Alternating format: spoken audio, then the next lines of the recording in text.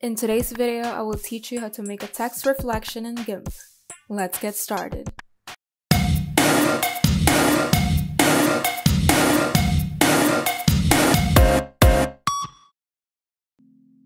First, prepare the photo or the canvas where you want to apply the reflected text.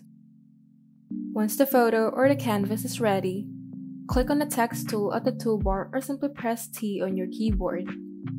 Now, type in the word that you would like, adjust the size, change the font style, as well as the color of the font to your liking.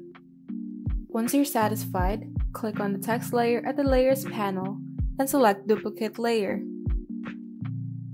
Now with the duplicated layer selected, click on the Tool tab on the menu bar, click Transform Tools, and select Flip, or simply press Shift F on your keyboard.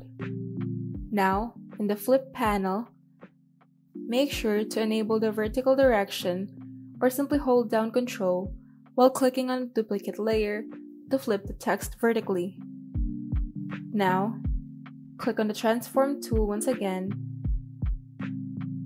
and select Unified Transform tool or simply press Shift D on your keyboard. You can now reposition the text to make it look like a reflection. Now, with the duplicated layer still selected,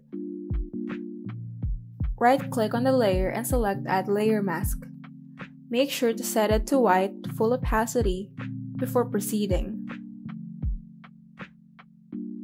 Then, right-click on the Fill Bucket tool and select the Gradient tool or simply press G on your keyboard. Now select the area in your text where you want to start the gradient and click on the area where you would like it to end.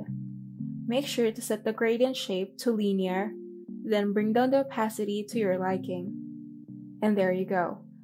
You now have a reflecting text on Gimp. If you found this video helpful, kindly like and subscribe. And if you want to see more tutorials, turn on the notification bell so that you can be updated whenever we upload new tutorials.